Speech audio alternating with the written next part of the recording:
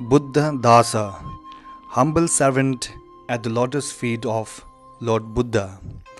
This is a story of a great man who dedicated his life at the lotus feet of Lord Buddha, who, out of profound compassion, devoted his entire life for the welfare and happiness of mankind. Bahujana hitaya, bahujana sukhaya, lokanukampaya. Born in Impal, Manipur, on full moon day of 12th March 1922, Rabindra Kumar Banerjee, who was to be our Bharabante and to continue the legacy of the Enlightenment, was an exceptional child and showed extraordinary signs of greatness from young age. His elder brother, who was an excellent astrologer, predicted that one day Rabindra would become a monk. After his school education, he joined Institute of Engineering and Technology, Kolkata. He was fascinated by scientific and technological progress taking place and was so convinced that science would end the problems of the world and make a better place to live, soon to be found out that it was wrong. Having completed his graduation, he joined Gandhiji's freedom struggle and also participated in the Quit India movement and went to jail with many freedom fighters. Then he joined Indian British Army and was posted in Malaysia at the peak of Second World War, fighting the Japanese. Witnessing the horror of the war and suffering caused by the violence led him to deeply contemplate on meaning of life. He realized it was not his way of life. On returning to India, he resigns from the army service and started volunteering in dharmashalas and wandered in search of deeper meaning of life. On the day of Indian independence, on 15th August 1947, Rabindra renounced the worldly life in search of freedom and truth. He wandered from Kashmir to Kanyakumari for 2 years as a wandering ascetic, Satyapriya. He was a Swami at Ramakrishna Ashram in Kerala. Later, he also meditated under Sri Ramana Maharishi at Tiruvannamalai. However, the different ashrams and gurus whom he met could not quench his thirst for truth. So he decided to study the Bible, the Quran, the Gita, and the Dhammapada. Study of Dhammapada was an eye-opener for him. He found what he was looking for such a long time, the ultimate truth of life as described by the Supreme Buddha in Dhammapada, change his life forever. This was truly the turning point in Bhante's life, and he decided to take the 3 refuges, Tisrana, then and there by himself. Buddhang saranang gacchami, Dhammang saranang gacchami, Sanghang saranang gacchami. As he began searching for a Buddhist master, he came across a great monk named Most Venerable Chandamani Mahathera of Myanmar in Kushinara. Then, on Vesak full moon day of 1949, he was ordained as a Buddhist monk and was given the name Buddharakkita, which means one who is protected by the Buddha. After his ordination as a monk, he was sent to Sri Lanka for Buddhist studies. He studied Pali and Sutta from Venerable Jnanatiloka Mahathera, Vinaya from Venerable Vidurapola Piyatissa Mahanayaka Thera, and Abhidhamma from Venerable Virukane Chandivimal Mahanayakathera. While staying in Sri Lanka, Bhante used to go for alms round, walking long distances every day. His teacher, Venerable Jnanatiloka Mahathera, asked him, "Why do you take such great trouble to walk for alms food when lot of dana also comes to monastery?" Bhante answered that he needs to earn punya, merit, so that he can bring back Buddhism in India. That was the moment Bhante deeply felt the need of reviving the precious Dhamma in the land of its origin, India. Bhante also realized that to achieve his mission, he must gain mastery over Tipitaka, both in theory and in practice. So he went to Burma for further studies.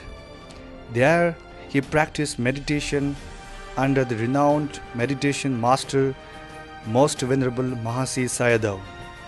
He studied Patthana under the Most Venerable Mulapatthana Sayadaw and Venerable Narada, and Abhidhamma under the Most Venerable Yamaka Sayadaw. He was fortunate to get the opportunity to learn the Dhamma from such great masters of 20th century.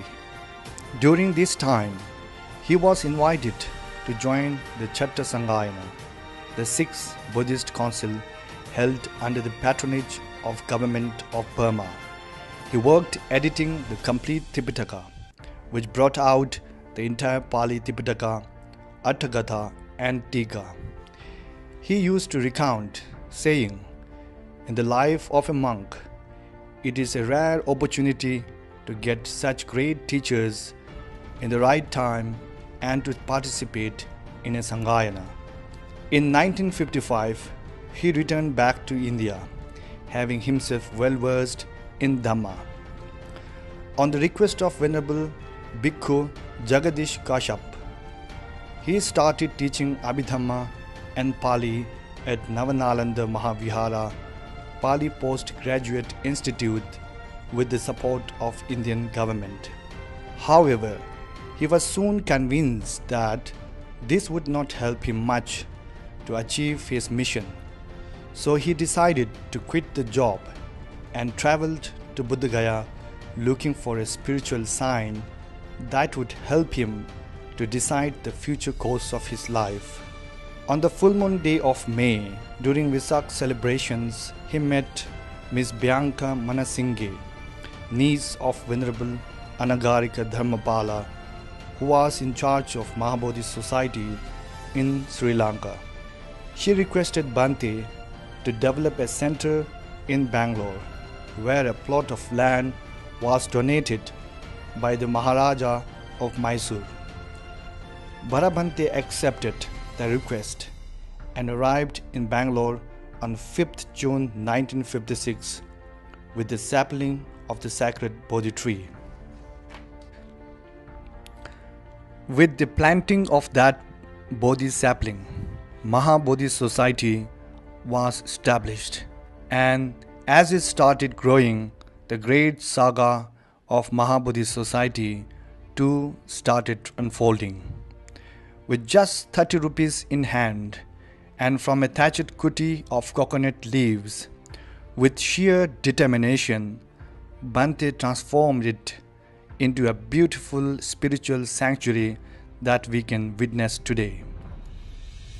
He was a man of great vision. From the very beginning, he started giving discourses and teaching meditation as Dhammadana. He realized that without creating human resource, it is impossible to carry out the Dhamma work. So he started monastic training center and meditation centers. People from India and abroad were ordained, and he put forth great effort in teaching and training them. Compassion in action was his mission. His compassion moved him to start hospital dana services by distributing fruits and buns to poor patients.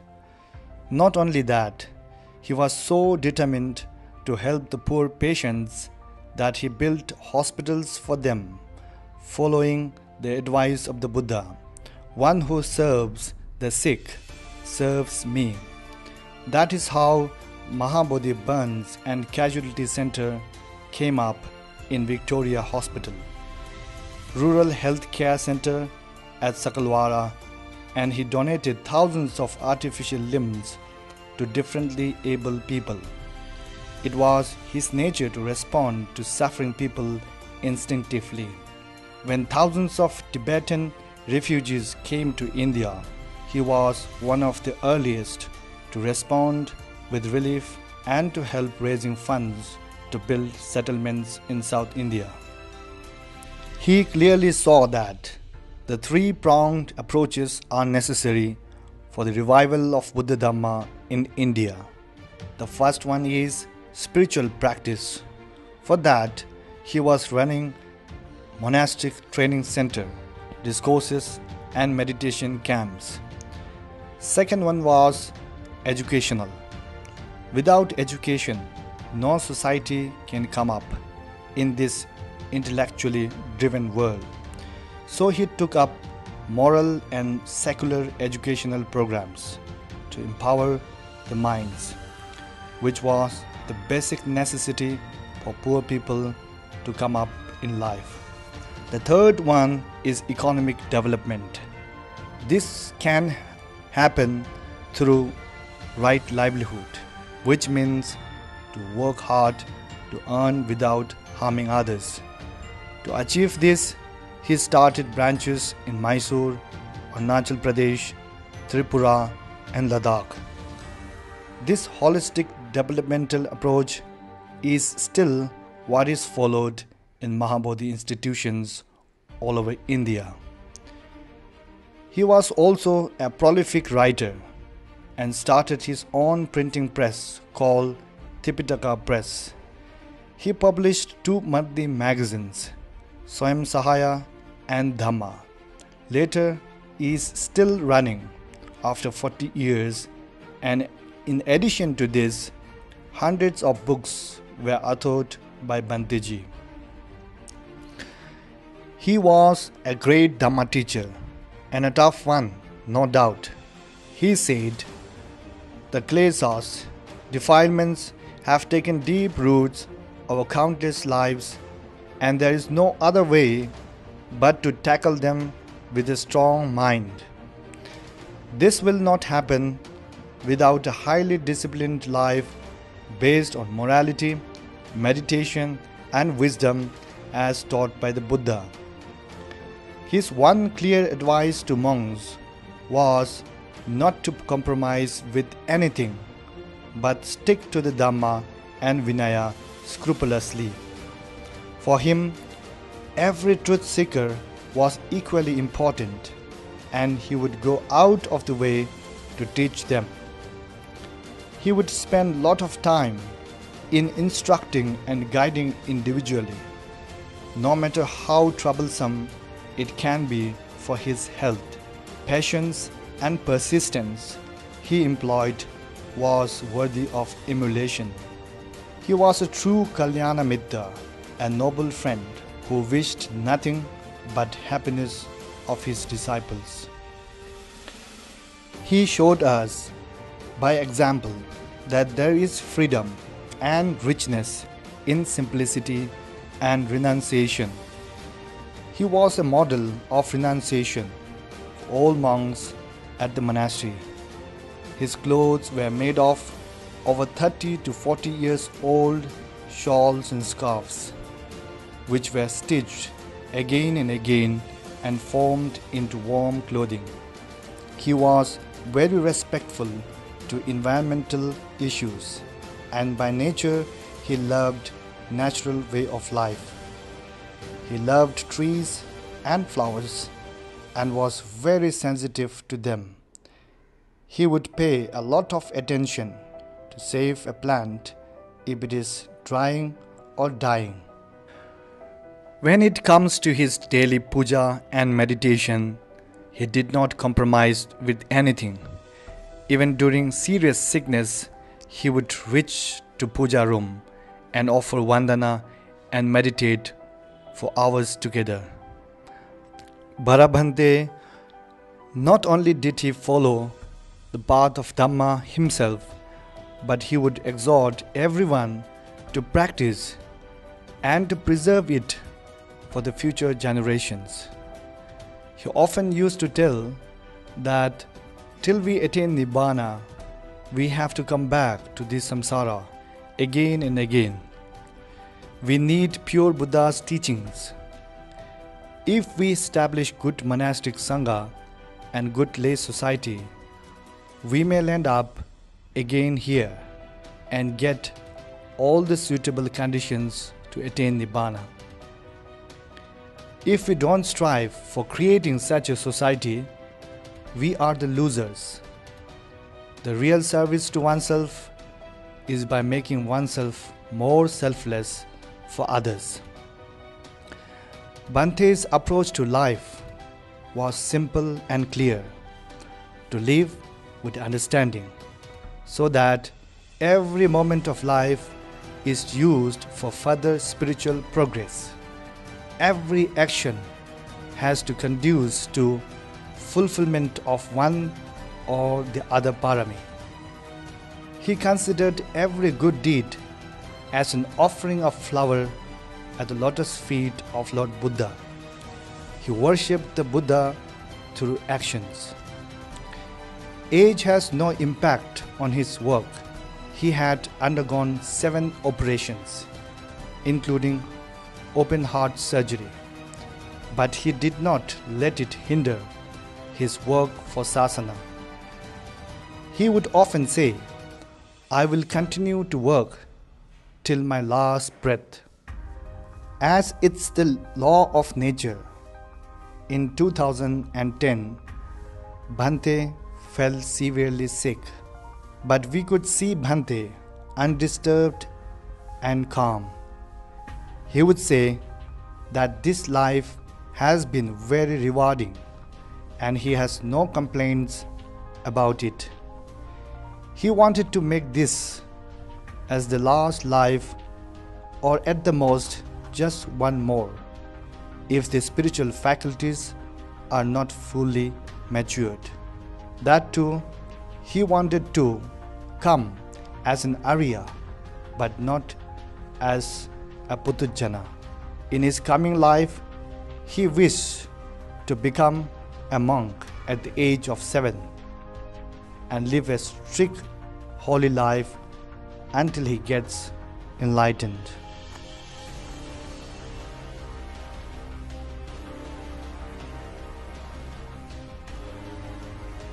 Bhanteji's life has been like the lotus flower that grows in muddy pond, but still remains unsoiled and blooms when sun rises. Let us pay homage to our respected and beloved Bhanteji. Let us carry forward his teachings and let us emulate his dedication. The best way to do so is to follow the Buddha's path like he did.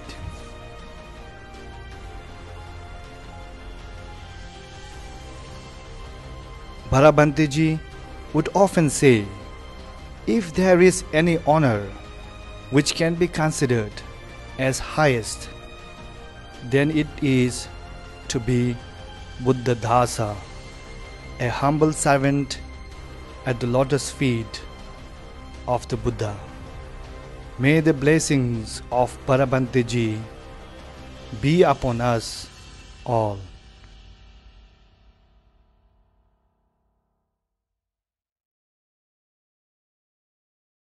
Maha Bodhi started in a small way, my dear, and it has grown this size. And it will grow far more, believe me.